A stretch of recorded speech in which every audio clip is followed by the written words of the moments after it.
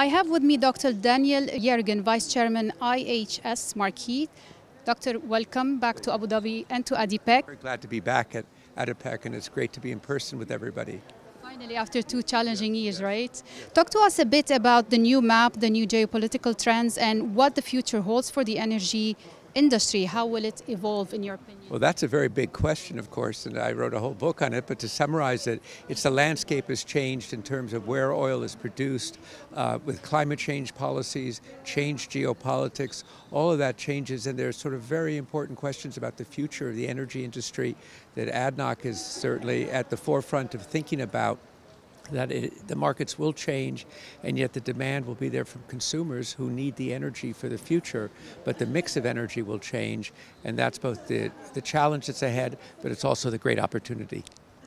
Governments and companies are reinventing their strategies. How difficult is it to commit to net zero, but at the same time addressing energy security and managing political citizens and shareholders' commitments? I think certainly we can see the direction is towards net zero, towards carbon neutrality.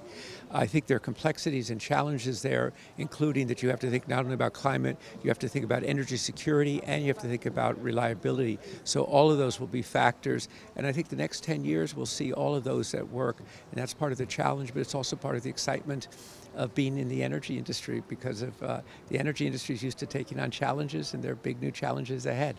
How important to host an event like ADIPEC, especially after COP26? ADIPEC is a terrific event, and it's very significant coming right after Glasgow. It brings the industry together, it brings many other people together, it brings the focus on technology and adaptation. So the great thing about ADIPEC, it's about the future, but it's also very practical, and you just see the skill and capabilities of the global industry, and Abu Dhabi and ADIPEC is what brings it together, so people can see a future and be optimistic about the future and realistic at the same time.